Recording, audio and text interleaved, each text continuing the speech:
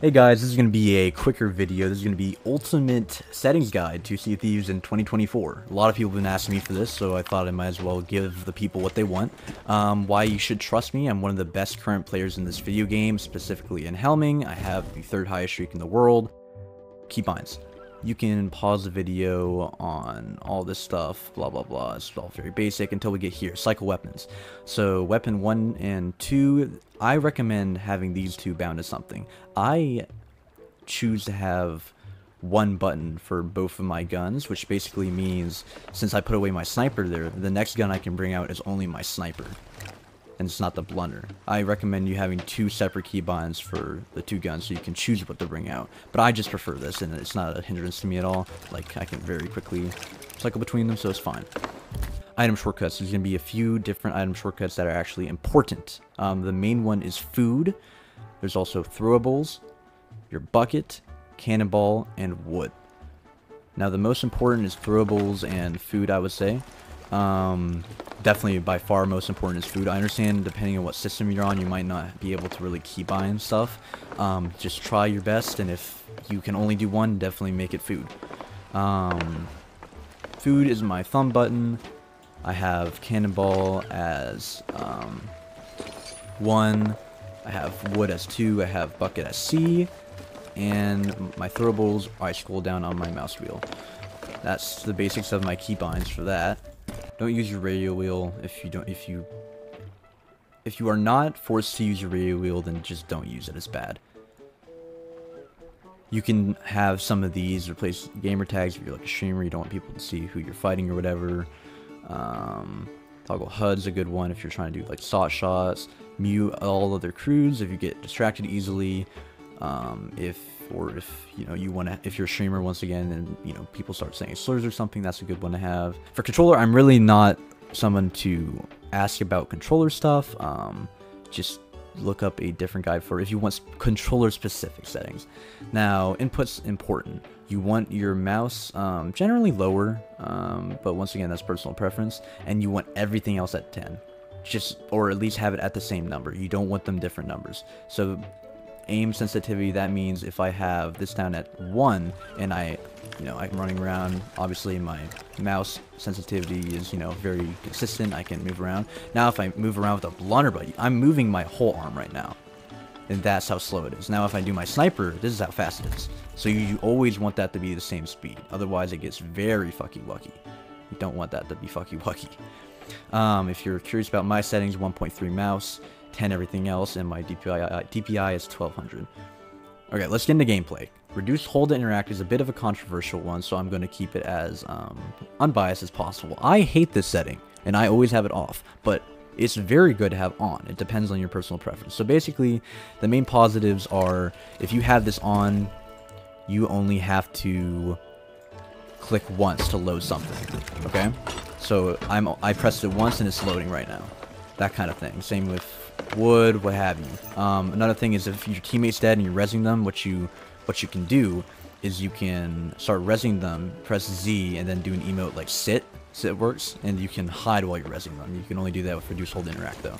It's just personal preference. And then the main downside is if you are dead and you're trying to calm with your teammate about if you're going to get res or not, if you're going to offer. If you press offer, you can't go back. It offers you instantly.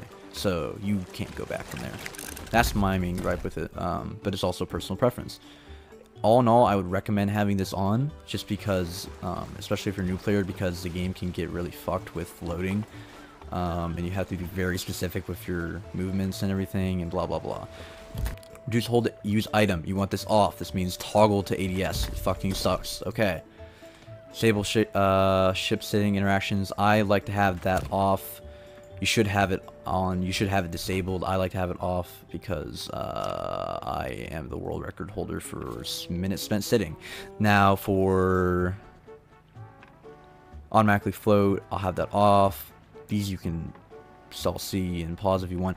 This one you want on. This basically means if you hit the player and it does damage to them, it will tell you. Now, normally with this off, and how the game used to work is you would get a hit marker on someone, and it's very possible they wouldn't have taken damage, even though you got a hit marker. That's called hit reg.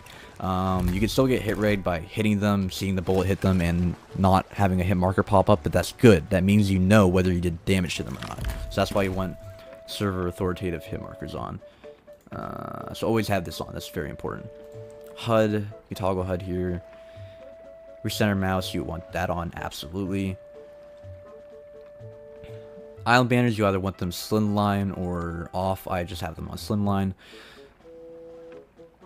Hide gamer tags, you can do that, blah blah blah. You have a keybind for that. Disable season notifications. You probably want these three on, so you can disable your milestones and all that stuff. If you don't, it doesn't matter, but it's just if you don't want to get annoyed as much, you might want to enable all those. For video, you have a newer PC, definitely do 12 instead of 11. Multi-core rendering uses multiple cores to render. I don't know, can't really go explain it beyond that. You want, you know, 1920 by 1080, whatever you can manage without your game dying. Display mode, I just have it on full screen. VSync, you want that off generally. Brightness, you still want brightness decently high so you can see people and everything, but fiddle around with it yourself. I've heard a good ordeal is like 55 brightness, 45 color contrast. I just have them at 53 and 50 respectively. So for frame rate, you never want to go above 144. You always want to lock to 144. Basically, if you have this off, say I have a really good PC, so I can get like good frames and whatnot, but blah blah blah. I turn the wheel, it teleports me. It fucking sucks. You never want to go above 144. This is just like one example of the shit it'll do, but trust me, it does a lot more than this. It gets really annoying. So always cap it at 144. FPS and ping, that just allows you to see your FPS and ping. I like see that. You always want this at double. It's basically if you turn this up, that'll just be more input delay. Always keep your resolution scaling at 100 or below. Like, I just have a really good PC, so I can put it at 120. I could probably put it at 150 comfortably, if I'm being honest, but this just tanks your performance. Never put this above 100. Like, maybe 105 if you have a decent PC, but like, it really doesn't do that much above 100. Just keep it at 100. You can just have this on if you're getting annoyed with the scene at the beginning of the game. Alright, now the only important graphics, I put all my graphics to cursed. Basically, you should keep your graphics as low as you can, unless you have a really good PC, because this game just works better, you get a lot more FPS on lower graphics. So the only main two important graphics are water detail. You want that at cursed always. If you have it higher, then it's just more difficult to see players, especially at open ocean. If I have it on cursed though, I can see anyone at the bottom of the ocean and kill them very easily. Now with model detail, this is the only other important one. If I have this at cursed, I mean, you can just see, I can't even see the fucking fuse anymore, and that's not just for cannon fuses either. That's for a lot of stuff that's just rendered into the game. You always want this at rare minimum. Okay. Now, for shadow and the rest of the stuff besides water, I always keep at rare too, just because it makes the game look really pretty. Putting stuff to mythical really doesn't make that big of a difference, so I would just keep it at rare if I were you. But it's up to personal preference. Field of view, probably the most important setting. Put that at 90. If you have it below 90, I will not forgive you. Okay, so that's the graphics pretty much set. Oh, and these don't matter. Have them at cursed. It's going to tank your performance otherwise. You want disable blur on, usually. You want disable screen shake on, obviously. Rats, that's personal preference. Now, if you want your game to look really vibrant, if you're wondering why my game looks nicer than, like, say, you see how bland this looks, blah, blah, blah. Might be better to demonstrate in the daytime. So you have your normal settings. This is what it looks like, which is, you know, it's fine. The game's beautiful. I love this game. And then I only switched to these graphics settings recently. But if you want your game to look a lot more vibrant, you're going to put it to green-red. I like having color blindness at 1.0 because, you know, it's just not as strong as 2.0, and, you know, 2.0 is a bit overkill in my opinion. Like, that's just fucking, that's a headache and a half. So I'm just gonna put that to 1.0.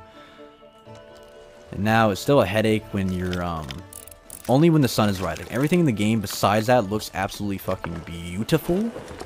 It's just when, like, specifically with the sun is rising, it will, like, be a little bit bright, but it looks so much better than with it off. But once again, it's much more vibrant. So once again, that's just personal preference though.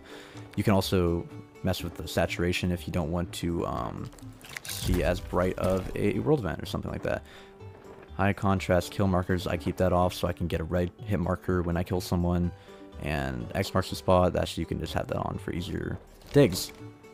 For volume, this is obviously personal preference. These are my settings if you want to copy them at all. I don't like the music, I've heard it a fucking million times, so I just turn that off and have my own stream music I play. Well, this is optional. You want directional on so you can tell where people are talking to you from. I have to push a toggle or talk on. I have push to talk on toggle, so that way I only have to press it once. I talk to people a lot while I'm boarding them, and while I'm playing this game in general. So I just toggle it once, and I don't have to touch it again until I turn it off. Player chat indicator, that shows me when I'm talking. This little thing up here, blah blah blah blah. So I was talking there, it showed me. Copyrighted audio, if you want that on. Enable wheel turning, this is stupid, have that off.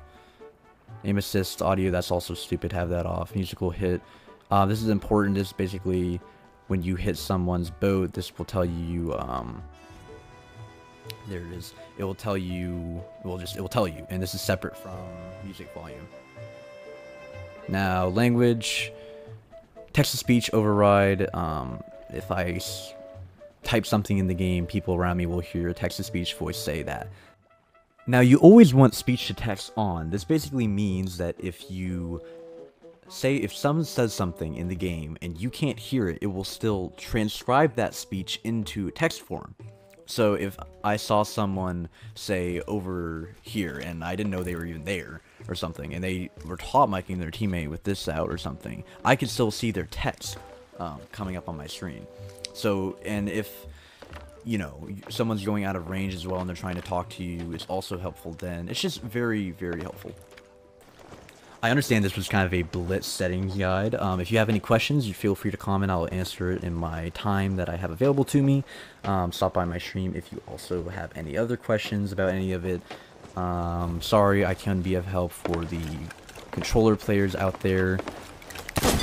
It's just not my expertise. So thank you for watching. I'm going to go die in a hole or something. You have a great day. Goodbye.